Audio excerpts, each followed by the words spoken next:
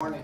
I'll tell a little story first because we've seen a video of him. I knew up in Fort Collins when she was there at the same time we were there, but when I was in residency, had a patient I would see once a month in a nursing home. Actually, I had about 12, but only one of them could talk, and so I would talk with her at great length, and that was Letha Fletcher, if you remember her.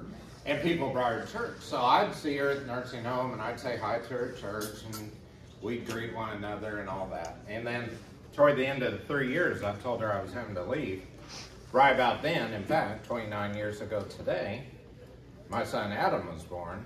And so it was right at the end of our time there. We were moving about 3 months later. So I told her I would be moving and would miss her. And I showed her that we had just had our third son. And she said, "Wow, we have a family in church just had their third little boy." You say, their last name is Clothier too. What a connection. All right, so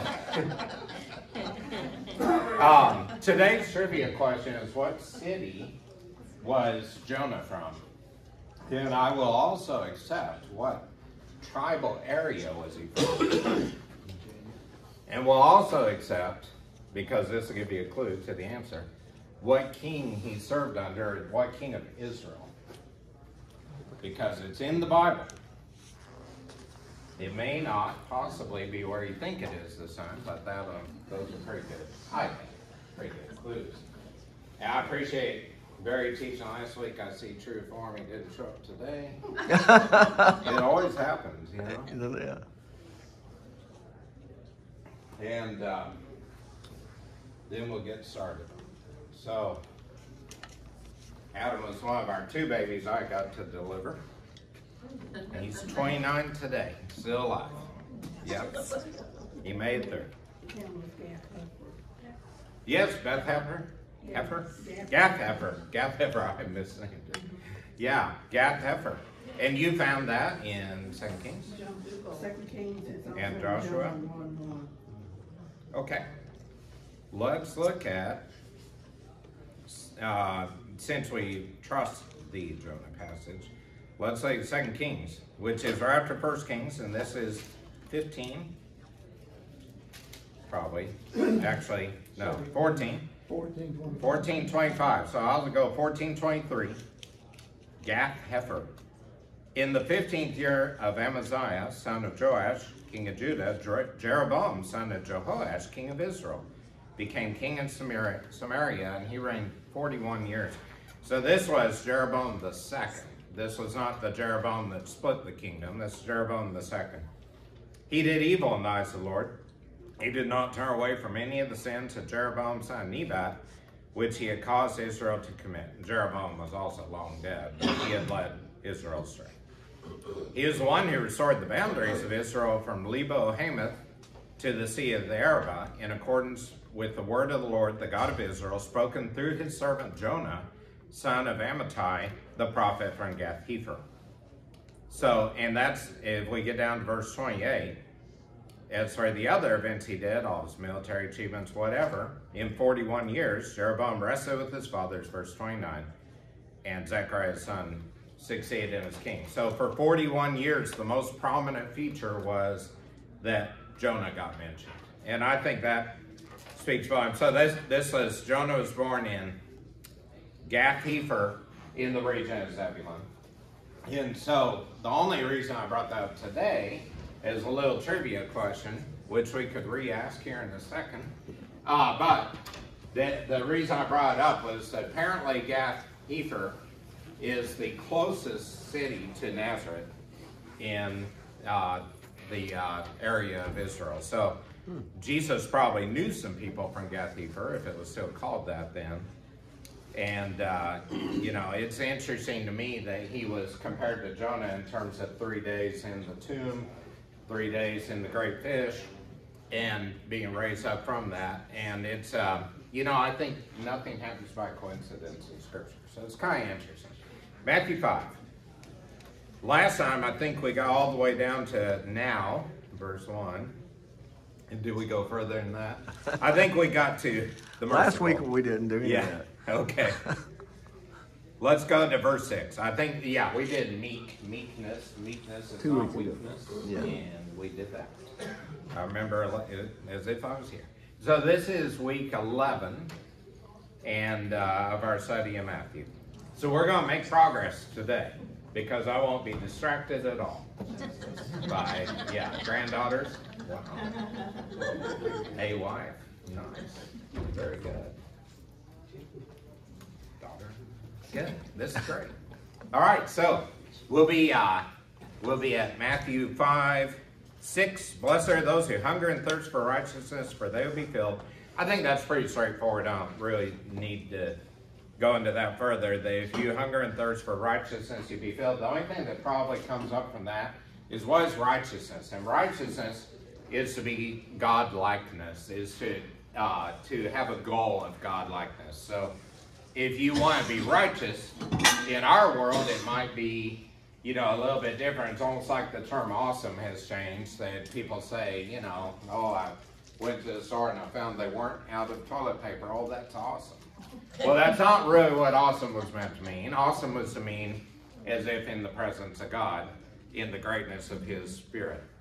And so with righteousness, it's not just being righteous like being cool, like from the 60s, 70s. Some of you may remember that or things like that. But it is to pursue God-likeness. So if you pursue God-likeness, you'll be filled. Blessed are the merciful, for they'll be shown mercy. Pretty straightforward too. Mercy is one of those challenges for us, I think, because we don't think a lot about mercy. We think a lot about revenge. And I think it's clear that God has told us revenge is His, not ours, and that we're not to judge. And to me, that's one of the greatest freedoms that God can give us, to be not judges, but to trust that God's the judge. God can discern the heart and the soul, and we don't have to. We just simply need to be available to people to serve them, teach them, pray for them, fellowship with them, encourage them, host them. As we read, even angels may be present. And, it's really an important thing to be merciful because we want to receive mercy. You don't want to be held accountable for everything you do and have said and whatever. And of course, that gets to the blood of Christ, which is sufficient for all, and that all forgiveness available in Christ, and we don't have to worry about each individual second moment. We need to pursue mercy. Blessed are the merciful, for they will be shown mercy. Blessed are the pure in heart, for they'll see God. So what about pure in heart? Anybody have a particular feeling? Is that thinking only the right thing? Is that doing only the right thing? Is that having a heart of desire for godliness, like righteousness? And I would say that's the closest. I don't think you can really get down to pure in heart, like perfect, because we're not perfect except in the blood of Christ. And of interest, of course, Jesus Himself will mention here in the Sermon on the Mount to be perfect like our Father in heaven. And we can't be perfect except in Christ. So we can be pure in heart. We can have the desire to do what's right for godliness, but we cannot achieve that, but we can see God when we're pure in heart. And blessed are the peacemakers, for they'll be called sons of God. That's, I think, a big one for our era in life too, because there's not a lot of peace in the world. If you look at just everything from a world viewpoint, from a local viewpoint, from disease, from poverty, from cancer, well, that'd be qualified, I guess, as a disease. But from conflict, we have a significant conflict going on in the world right now that we kind of forget, maybe, between Ukraine and Russia, where apparently children are even being taken at this point out of Ukraine and taken into Russia for who knows what. There was an interesting article about 3 weeks ago about a person who found out they were a child of the Nazi medical experiment phase in babies, and how that made them feel as opposed to being a member of that community, which they were in, and ironically were living right at the border still, France and Germany. and kind of a juxtaposition between the old culture and the new culture. And it was an interesting thing to think about a tainted history where they were chosen because of their genetics to be alive by people. And of course that has its flaw to it. But peacemakers will be called sons of God. How would that differ, you might ask, about they'll see God for the pure in heart or be called sons of God by peacemakers? And I would suggest this is all just part of the poetic form by Christ to teach about looking to the future of godliness, looking toward heaven, looking toward the kingdom of heaven most specifically, because he started with the phrase, blessed are the poor in spirit, for theirs is the kingdom of heaven. And remember back at chapter 4:17, he said, repent, for the kingdom of heaven is near. So he was talking about having a perspective that was away from earth, different from those on earth, while on earth, but also the future of the Christianity as we know it today, I believe. What thoughts on that? Any thoughts on that? Chandler, you have any thoughts on it? Yes, go ahead. I thought Chris Stewart did a great job this morning explaining all that. Explain the Colossian phraseology, and yeah, absolutely. Being in the kingdom, being of hope, being of faith. Yeah, definitely so. And these are things that were new concepts. That's another thing I think we need to really understand with the Sermon on the Mount. This was early in the ministry of Jesus. It may not have been the first thing in the ministry of Jesus. According to how we read it, it feels like the first thing. And it was certainly probably in the first handful of months. So very early in the ministry of Jesus, but he was just beginning to teach the people about who he was and who God is to them, to us, because this is all part of the new covenant coming, taken away from, or out of, maybe I shouldn't say away from, because it was in fulfillment of the law and the prophets that Jesus came. But not taking out of that, but showing the better way, the kingdom way, the kingdom of heaven way that Jesus wanted the people to understand. And of course, that is so much more a matter of the heart than of ritual. And I think that's what he's speaking of in many of these phrases about being peacemakers, being sons of God. You may not see that peace immediately, but you'll see that peace with time. Yes? Norm, that's something I think that sometimes we think that these people that actually got to be with Jesus and to see him on earth physically, that we don't get to do. I sometimes think, oh, I wish I'd have been one of those people to have done that. Yeah. But then I think, I think I'll probably have a better perspective than they did. They were disadvantaged. They didn't know what happened later. Absolutely. He was trying to tell them what was going to happen to him. And all this that he's saying is really sort of a prediction of the future, the kingdom of God, the way it's going to be in the future.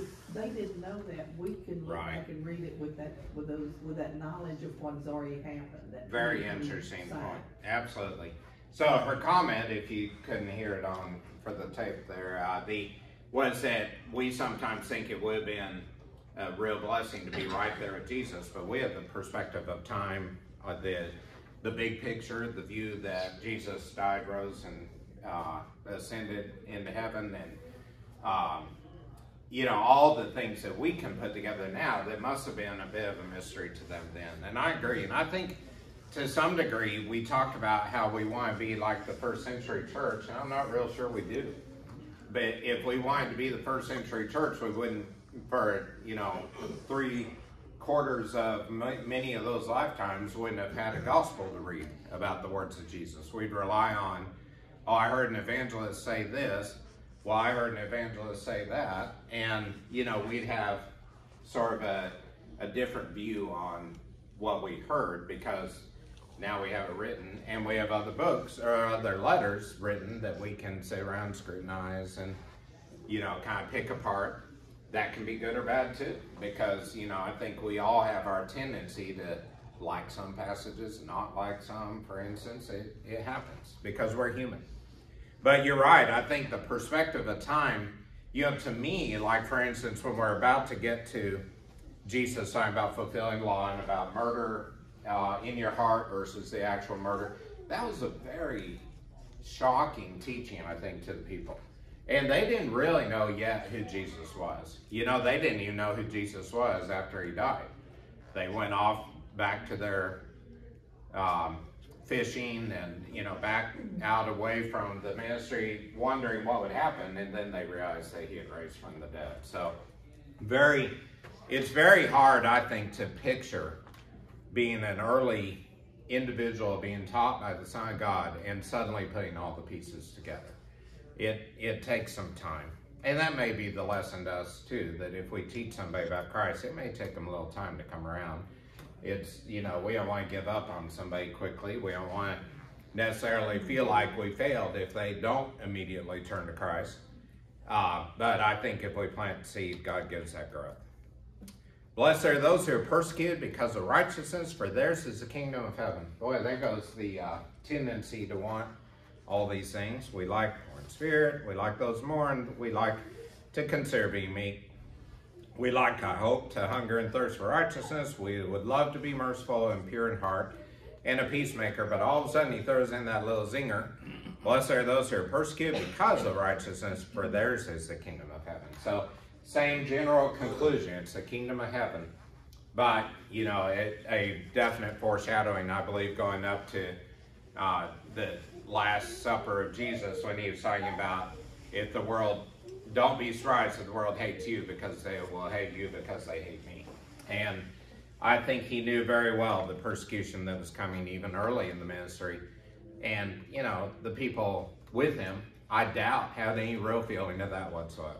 I just would suspect not one of them sat around and said, you know, I think we're going to be dispersed around the world after Jesus probably will be put to death in a horrible way, buried. Probably 3 days later he'll raise up, because I think he's going to teach us about the sign of Jonah. And, you know, all these things, you can't put all that together early, but I can't help but think that must have been a little bit of a red flag if you're persecuted because of righteousness. But you still have the promise of heaven. Blessed are you when people insult you, persecute you, and falsely say all kinds of evil against you because of me. Rejoice and be glad, because great is your reward in heaven, for in the same way they persecuted the prophets who were before you. So, let's think about that for a minute. Assuming this was nearly all Jewish audience, which I think was probably true. He was teaching, you know, in the area of the Decapolis and the area around the Sea of Galilee, but I think it was largely a Jewish following that he had at this point. What was the primary reward for people in Judaism if they fulfilled the law and brought sacrifices every year, had Day of Atonement? What did they look forward to? Acceptance by God. Yeah. They were doing what he said do. Right. So they looked for acceptance by God. Was there much of a perspective on the soul in terms of eternity? Now, I don't think they really understood eternity. You know, I think that's another challenge to them. It was absolutely for forgiveness and acceptance by God and being able to come into his presence at the temple, to be qualified as, you know, frankly, a good Jew. If you know, followed the laws and got to the Day of Atonement each year, you'd have the scapegoat released for your sins. You'd have the sacrifice of the holy, or the high priest going into the Holy of Holies. But there wasn't a perspective, I believe, about, well, what's going to happen when I die? Maybe when I die, I'd be buried in the land of Israel. And that might be their primary perspective. And maybe on the property of forefathers, because they were guaranteed an inheritance in Israel. But there wasn't a lot of talk about heaven. So I think it's interesting. Well, he said, rejoice and be glad, because great is your reward in heaven. For the same way they persecuted the prophets here before you. So the only connection I could think of the Jews making very directly there would be that Elijah was pulled up into heaven by God in the presence of the whirlwind and the fiery chariot and the witness of Elisha holding his cloak and taking his cloak because he was going to take on the ministry. But boy, beyond that, it's really hard to think about, you know, did they talk about how David was in heaven? I don't really think so. So, you know, it's a very different perspective. And of course, you know, when we read about prophets being persecuted, I don't think that was probably something most of the people aspired to get to do. You know, get to be taken outside of a city and stoned, or ostracized, or forced out into the desert, be fed by ravens for 40 days. You know, those are not easy things Jesus is teaching. And I think a little bit of the perspective that we have is, oh, these are great. These are the Beatitudes. These are joyousness in written form. And they are. But I think we have to keep in perspective those last couple of phrases about being persecuted, being insulted, false things said about us, and then realize that there's reward in heaven. So, because of that, in the same way they persecuted the prophets here before you, you are the salt of the earth. But salt loses its saltiness. How can it be made salty again? It's no longer good for anything except be thrown out and trampled by men. You're the light of the world. City on the hill can't be hidden. Neither do people, light a lamp and put it under a bowl. Instead, they put it on stand, and it gives light to everyone in the house. In the same way, let your light shine before men, that they may see your good deeds and praise your Father in heaven. So this is a pretty dramatic change from, you know, if you pursue God, you'll be blessed in the kingdom of heaven. If you pursue God and are blessed in the kingdom of heaven, you'll be persecuted. And then if you are persecuted, you need to hold steadfast with light, or salt first, and then light to be the salt that doesn't lose its saltiness, and the light that provides light for people for guidance at night. And that's kind of an interesting perspective too, because, you know, very practical. They would understand that. So what is salt that loses its saltiness? Why would salt not be salt? Why would sodium chloride not be sodium chloride? It's not a chemistry equation, but what do you think? Tatum, got any guess? Not really. Okay. I'll try. So salt in this time would be primarily from mining from the ground or from gathering around the Dead Sea. The Dead Sea famously full of enough salt that you can float it and whatever. And so the Dead Sea, having a lot of salt, has probably what else if you gather it from the shore but sand. And so if you dig up salt or you scrape salt from the edge of the Dead Sea, you're going to have impurities. We're pretty blessed, I guess is a fair term, that if you go buy salt, you can pretty much guarantee it's not going to be half dirt. And if you have half dirt and you use that some form or another to help prepare food or preserve food, at some point the salt leaches out and does its thing as sodium chloride, and the dirt is left behind. So this analogy of being the salt of the earth, but then losing its saltiness, being thrown out and trampled by men, would be that the dirt would be returned to the soil, essentially, as the salt was used. So I think from that perspective, it makes perfect sense as, you know, we are impure, we are made purified through Christ, and then what is not pure is thrown away. And that is a very fair spiritual description of that, I believe.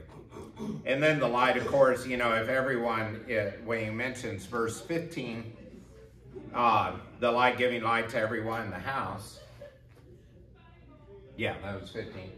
Then, you know, keep in mind, much like we talked about how thieves can come in, or we will talk about, we haven't yet, but it's in Sermon on the Mount, how thieves come into the house easily, was that the typical house was essentially mud walls.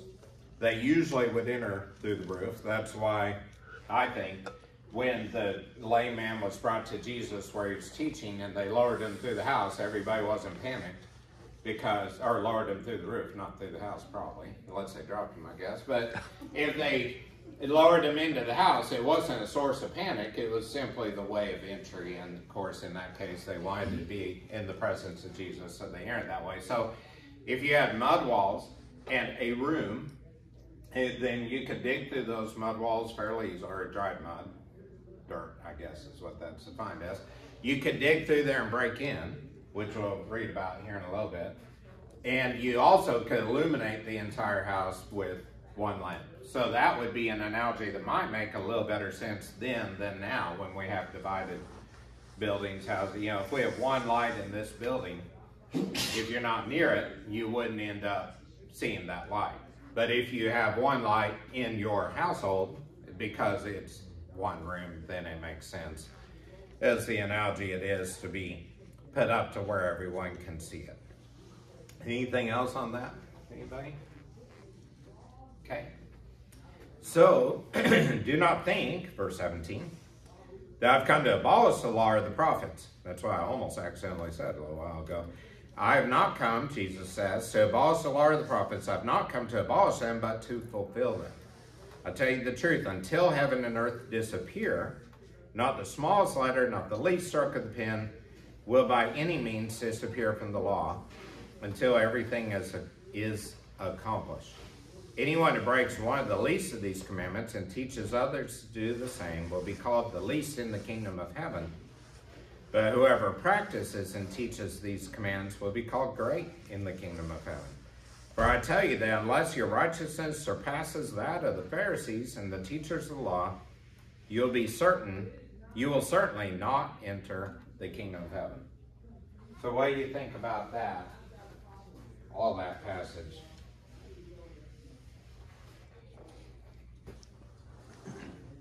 Well, wouldn't it be kind of a new, I mean, in context of what you said earlier, it would be all something like a whole new way of looking at things. They wouldn't even, and I had never thought about that before. That's kind of amazing to think about that. That's kind of like the lost now. Yeah, absolutely. You know, what I hear from people who are generally not believers, whether agnostic, atheist, believer in a false God, just don't care, or just never really been around somebody that they feel like is a Christian in a sense, you know, if they just have been raised in an environment without it.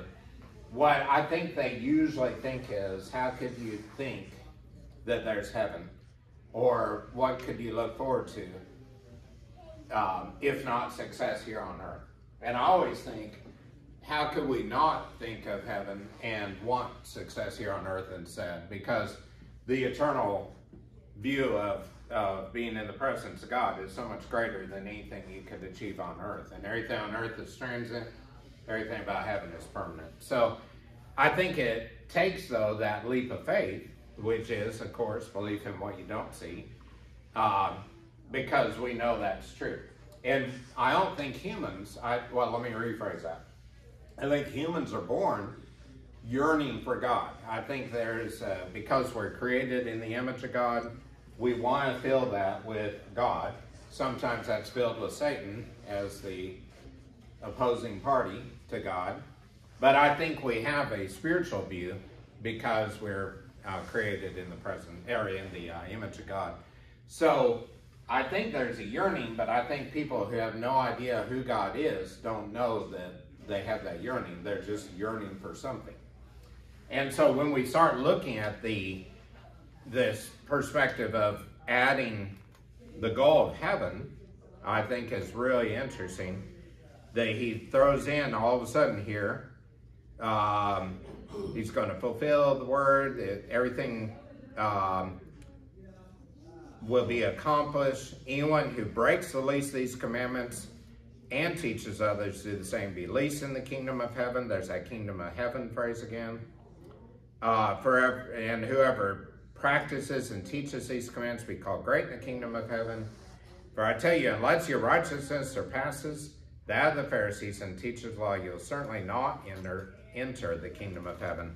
So he's talking in all this phraseology, but the zinger to me, much more so than the Pharisee talk, is verse 18. I tell you the truth, until heaven and earth disappear. And I think that would be very hard for them to picture. You know, we talk about Christ coming like a thief in the night, and the earth being destroyed, and people being called to him in heaven, and, you know, all kinds of future hope tied into all that process. And I don't think they talked much at all beyond just, oh, you know, we got the Day of Atonement coming here soon. Or, I owe sacrifices, so I need to put together sacrifices for the sin I commit against my neighbor. Or, I wonder who's going to attack us next week, and what we'll do to get out of that attack. You know, and it's interesting that God originally told them if they just obeyed his commands, Israel would be great. The land of milk and honey, no enemies, no difficulty in growing crops. Every 7th year they'd rest as the Sabbath year. Every 50th year they'd have the year of Jubilee to release those who were indentured or enslaved, and to sort of start again in that local kingdom of heaven. But again, I don't think it talked about when the earth is gone, or when, obviously, they didn't know about the Son of God coming back. But there's so much more hope in that than trying as a corporate nation to follow God's laws and rituals and try to cope. I mean, I don't know how else to put that, but I think it's interesting that Jesus didn't come to abolish the law and the prophets, but he came to fulfill them. And so what was the fulfillment of the law and the prophets? Almost. What she meant to say was the fulfillment of the law and the prophets was the ultimate sacrifice, because the Lamb of sacrifice is Jesus. And so when the Lamb of God was picked on the 10th day of Nisan, you know, I talk about that a lot, at the Passover week in his 3rd year of ministry, and then sacrificed on the Passover, the 14th day of Nisan, that blood that the Israelites would celebrate was to deliver them from their enemies, was our blood once and for all to deliver us from the enemy. And that fulfillment of the law and the prophets involved sacrifice and blood sacrifice for sins, and a perfect lamb to be brought at Passover, and Jesus served that role as the perfect sacrifice, and the blood of the lamb brought at Passover. Which, by the way, since I've mentioned before, Passover can be on different days, what day this year is Passover? Okay, we'll back up from what day is Easter? 9th of April, yeah. Yeah, 9th of April is Easter Sunday, observed. The 5th of Easter, 5th of April is Passover. So back that up a little bit. Let's see, that'd be the 8th Saturday, the 7th Friday, the 6th Thursday, the 5th. That's Wednesday the 5th. If we, as we've talked about, if Jesus were to come this year as the sacrificial lamb, he would be crucified. That would be the 14th of Nisan. That'd be on Wednesday the 5th of April. And so that's why, because Passover is a different day each year, that I think that Jesus was crucified on Thursday of Passover and raised 3 days later, not 3 weird days or impossible to define days, but 3 days and 3 nights later, as he talked about being in the tomb. So that'd be Thursday night, Friday night, Saturday night, raised Sunday morning. So anyway, we observe Easter on Sunday every year because you can even look at, you know, last time, 2 weeks ago, we talked about the piece of paper with the little blocks on it called a calendar. If you look at that, it'll say Passover on the Wednesday, and it'll say Easter observed on the Sunday, because that's the day we observe as the Sunday morning that Jesus rose, which I think is fine. I think that's appropriate, but I think it's also fair to realize Passover is on a different day each year. All right, so the fulfillment of the law was Jesus coming. And of course here, he didn't talk about, as the fulfillment of the law and the prophets, he would be put to death and shed his blood for us at Passover. But he did. So we know that because we have the rest of the story, which I think is very helpful. Verse 21. You've heard that it was said to the people long ago, do not murder. Oh, before I mention this, I should mention that he did bring up the Pharisees. So this is the first real public mentioning of the Pharisees, I guess, being in opposition to Jesus. He said, because, well, not necessarily in opposition at this point, but he said, unless your righteousness surpasses that of the Pharisees and teachers of law, you'll not enter the kingdom of heaven. And I believe the reason he mentioned that was because at that time, the Pharisees and teachers of law felt like they had a grasp of Scripture that could not be grasped by anyone else. So they felt like they had a monopoly on scripture and righteous pursuit. And so he was beginning that confrontation by mentioning that about them. You've heard that it was said to people long ago, don't murder. And anyone who murders will be subject to judgment. But I tell you that anyone who is angry with his brother will be subject to judgment. Again, anyone who says his brother Raka is answerable to the Sanhedrin. But anyone who says you fool will be in danger of the fire of hell. Boy, that's an interesting one too, because there's not a lot of mention about hell in the Old Testament and in the Mosaic Law, is there? Mm-hmm. Start quoting all the passages about hell in the Old Testament. It's kind of hard to come by.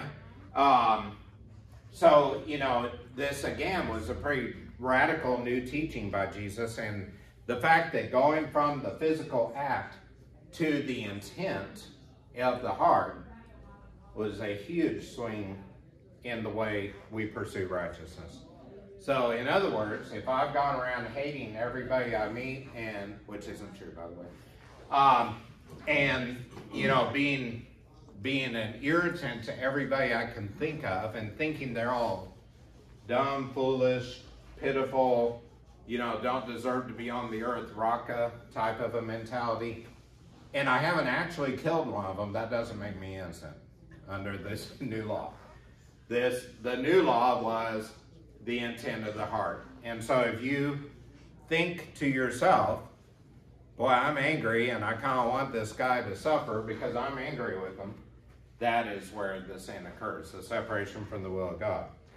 It is not the actual physical action. So that was a big change too. And, you know, again, kind of a Pharisaic deal was you follow the letter of the law and you're fine.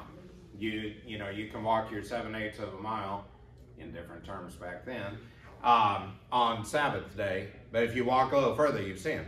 Well, in this case, it'd be, well, if you kind of sneak around, get under that wire and kind of go somewhere else, but nobody saw you anyway, then you've got to have the character, the realization that God knows what's going on to do what's right. And I want to finish this little section. Therefore, if you are offering your gift, verse 23, at the altar, and there remember your brother has something against you, leave your gift in front of the altar. First go and be reconciled to your brother, then come and offer your gift. Settle matters quickly with your adversary who's taking you to court. Do it while you're still with him on the way, or he may hand you over to the judge. And the judge may hand you over to the officer, and you may be thrown into prison. I'll tell you the truth, you'll not get out till you pay the last penny. So we think of that as, you know, kind of lawsuits, kind of legal action. I would suggest, think about verse 9 of chapter 5. Blessed are the peacemakers, for they'll be called sons of God. Because I think the ultimate issue, if somebody has anger in their heart toward you, and you have determined as an individual who wishes to pursue righteousness, you should no longer have anger in your heart toward them. And I find anger is usually a two-way street. There's usually a frustration each way. There's usually a desire to get the upper hand or revenge or whatever you want to call it. And I think it is the absolute blessing to be the peacemaker in that. Pray for that person, apologize, whatever is going on, try to make it right. Don't let it fester, don't let it become a bad abscess and never goes away.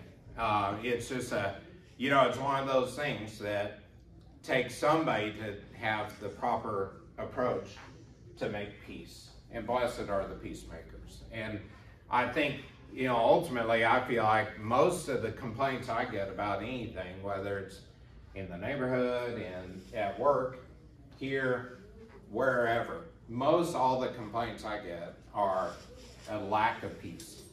It's somebody not being willing to be okay with somebody else being in the spot they're in. It's usually jealousy, pride, frustration, hatred, whatever it is, but it basically involves somebody's got to declare peace. And once that peace is declared, it may not be great, it may not be a perfect, you know, we'll spend all our time together the rest of our lives deal, but it doesn't have to be, I'm going to avoid you the rest of my life because I hate you. And that's what Jesus is talking about here.